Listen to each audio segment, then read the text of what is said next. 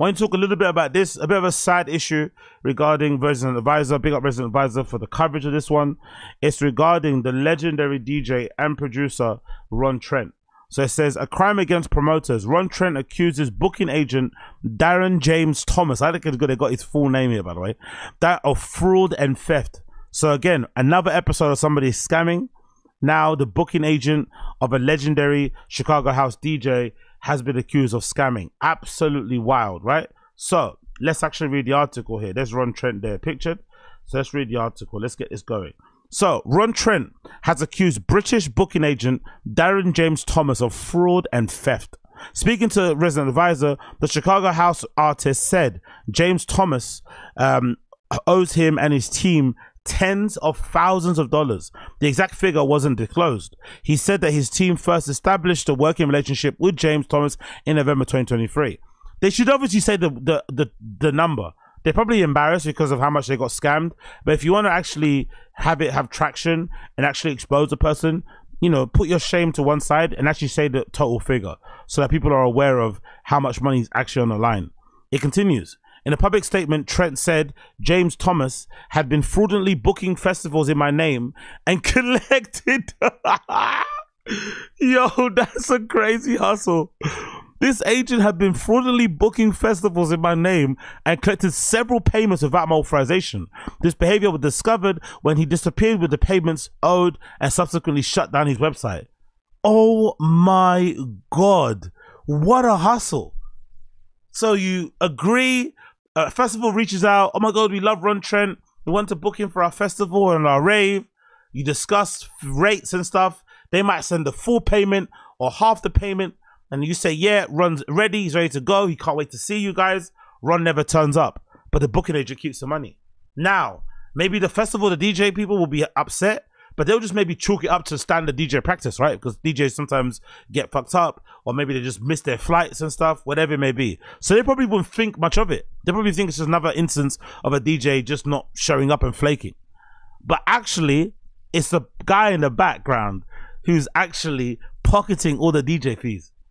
That's wild.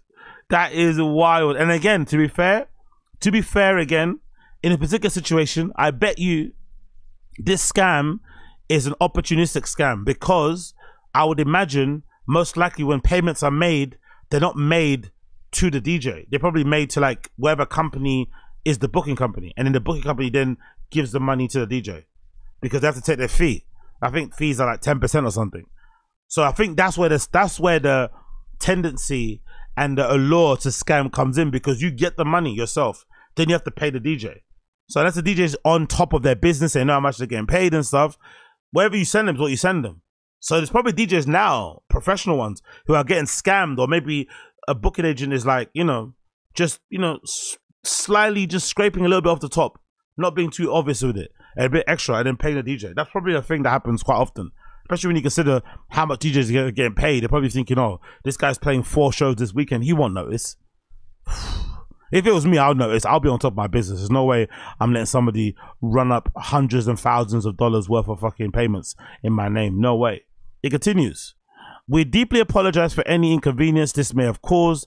Our legal team is on it, and we've reported the fraud to the UK fraud agencies, which is now investigating. This is a crime against promoters who have lost money. To all promoters, please cut off communication with James Thomas. So I guess the promoters were trying to sue him, maybe. Maybe this was happening. Maybe the agent was scamming by booking these gigs or agreeing to these bookings without actually informing Ron Trent, and obviously pocketing the booking fee. But then over time, these promoters and whatever got frustrated and had enough and decided to maybe threaten, you know, a lawsuit against Ron Trent. And he probably found out through that, like, what? I don't know nothing about this. And now I guess he's trying to make it categorically clear he has no parts in this whatsoever. Now, the okie doke could be this. I love Ron Trent. He's a legend. But the okie doke could be this. The okie doke could be that Ron Trent is involved in a scam. That could be a really interesting okie doke. You play it off like your booking agent is scamming you because they're booking gigs for you without your consent or without your approval, but then you're actually both in on it. So you don't get to have to go and fly anywhere, and then he gets to maybe bust down the money with you, maybe half and half. You don't have to play, he gets more of the money. And bears the brunt of the backlash and shit. It's almost like, you know, when a hip-hop artist keeps like a regular civilian around to flip and take the gun charge if they ever get pulled over and they find WAPs in the car. That could be the thing. It could be a little bit of an okie doke. You never know. One case allegedly involves Amsterdam Festival Dekmantel, which approached James. Okay, this is probably why they got caught. The guy started scamming like big festivals who have the resources and the time to take you to court. So I guess this is what happened. Again, another instance of somebody not knowing when to stop scamming. Maybe the first couple of times you can get away with pocketing the DJ fee, but after times you have to, or pick your victims wisely. Don't go for everybody. Don't go for the big dogs. So one case allegedly involves Amsterdam Festival Dekmantel, which approached James Thomas on October 17, 2023 to inquire about booking artists for its 10th anniversary in the summer 2024. The agent had recently left FMLY Agency, which was co-founded in 2015, and set up a new firm called the Unknown Agency, TUA, in September 2023. In email seen by RA, James Thomas, honestly, I think I've seen that before. I think I've seen that in people's bios. I'm not going to lie. The James Thomas offered Trent as an option for Dekmantel's booker, David Corlinson, on November the 9th, 2023. By the way, they're putting this guy's full government on the fucking article. I'm sure this guy's DMs and IG and just emails have been blowing up. People asking for gigs. They put this guy's full government. Dekmantel booker David Cornelissen is probably getting hit up now by hundreds of thousands of DJs looking for a gig. You don't put this guy's full government out there. Like, god damn, RA. Anyway, continuing. After some negotiation, Dekmantel and James Thomas appeared to agree on terms for Trent. Cornelissen, or what's his first name? David said that he sent a signed contract to James Thomas on February the 9th, and he sent back a countersigned the same day. Of course he did. Dekmantel's finance team then paid the wow. Yo, I need to become a professional DJ ASAP. ASAP. Not only to play in my favorite clubs, also to make sure I get the bag. These DJs are getting paid in full for a festival before they've performed. I thought that you get paid half and half, or you get paid after the gig, like how I do at my level. Either you get tokens, or somebody gives you money out of the cash till or something after the night's finished, or you invoice them after. DJs get paid in full before they've even played. Yowzers! This is interesting, amazing for me, obviously, but it's also prime for scamming, isn't it? No wonder so many people. I wonder if there must be a clause though in contracts. If you don't turn up, you might have to return some money or something. It must be a clause. Because I was wondering, this might explain why so many DJs decide to just like, oh, I'm sick, I can't turn up or something, and flake. I wonder if that's part of it. Because that seems to be a common thing. DJs just like not showing up at certain gigs. So I wonder if that plays into it, or maybe because they know they're going to get paid anyway by another festival. If they miss out on one 9K, they're going to get another 9K tomorrow. So it's not like, you know, it's not the be all and end all. But I didn't know they get paid in full. That's wild. It continues. In June, David said Trent approached him to inquire about the fee and whether it had been paid. David said he then followed up with James Thomas via WhatsApp. That's when you know someone scammed you. When you've conducted business well on one medium, on one platform, on one form of communication, but then you have to chase up the business on other communication platforms, you've probably been scammed, or you're in the process of being scammed. Because if we're okay to talk on email, why am I not having to flip and text you? Why am I WhatsApping you? You know, why am I trying to call you now? Something's gone wrong. Something's gone very, very wrong. According to him, James Thomas replied to messages sporadically throughout June before ceasing communication on the 25th. Trent and his team are yet to receive any money, though they have decided to honor the booking on August 3rd. So now Ron Trent is basically having to pay for free. Probably cover his own travel, accommodation. Because I don't blame Dekmantel for like, nah, we booked you, brother. We paid the money. You're playing. I don't care. You sort out that issue with your guy. Like, you're paying. You don't. You know what I mean? I wonder if they're kind of like slyly saying it's his responsibility too because it's his agent, which it isn't really, because the agent's clearly scamming him. Maybe, you don't know. It continues. The main issue with the situation, aside from the theft, is that we operate within a bubble of trust, said how do you pronounce that name? Would it be Cornelius? Cornelissen? Or do it it'd be Cornelissen, right? Cornelissen. So Cornelissen says it's about trust.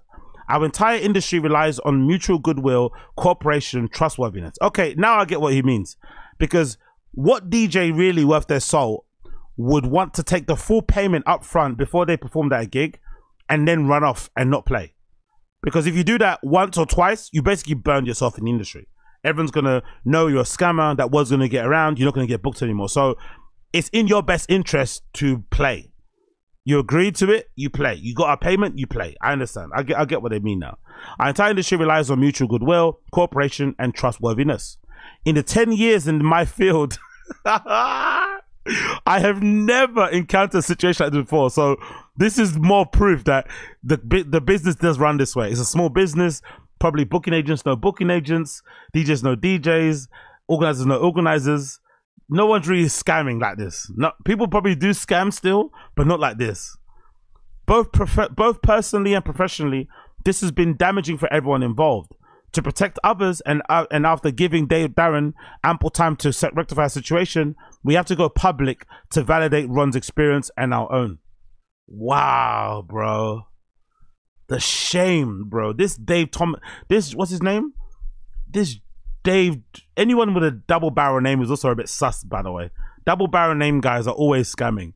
This James Thomas guy, yowzers, bro. Trent, who didn't tour in Europe between 2015 and 2023, said he spent 2 years working on the Warm live show, which is based around his 2022 album, What Do Stars Say to You? Trent is one of the 4 band members alongside Gigi Massin, Miley Mazmanzana, and Neil Charles. Read Trent's full statement below.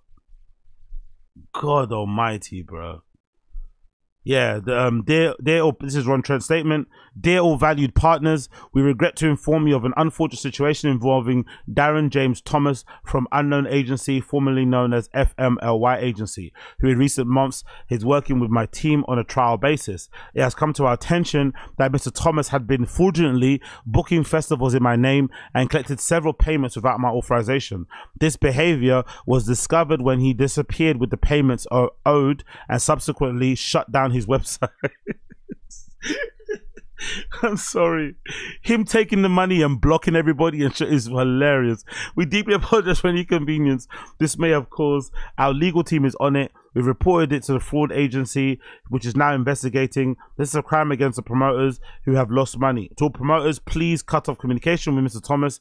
If you have affected the situation or inquiries regarding the future bookings, please contact us at musicpowerbiz@gmail.com. Bloody hell, man.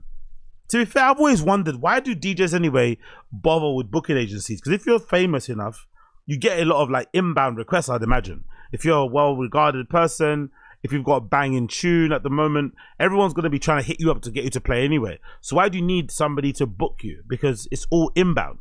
But then I guess reading the article, it did say that this James Thomas guy reached out to Dick Mantle and recommended Ron Trent.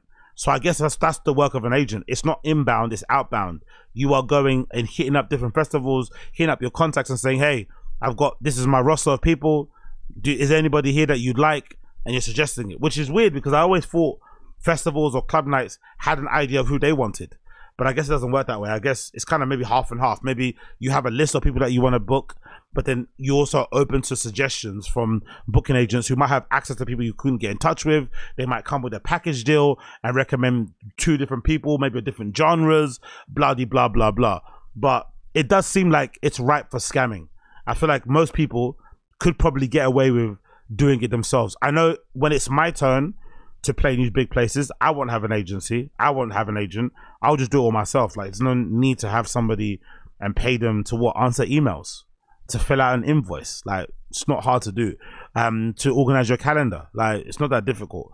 I would imagine, again, speaking from the outside in, and speaking as somebody that's only played in like small clubs in London and bars and stuff, maybe I'm speaking a little bit out of turn.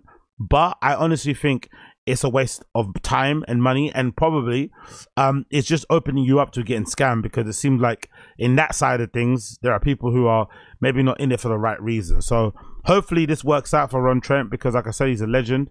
And yeah, man, this James Thomas guy has been burnt. Darren James Thomas has been absolutely burnt and exposed as a scammer. And yeah, man, he just, as per usual with these scamming people, they don't know where to stop. He probably run up a couple of scams in a couple of clubs that no one probably would hear about because they're in maybe, you know, not so popular markets. But then when you start scamming like the big dogs like Dick Mantle, people are going to find out, you're going to get exposed, and you're probably going to get in big trouble. So let's see how it plays out. Let's see how that one plays out for Darren James Thomas and obviously Ron Trent.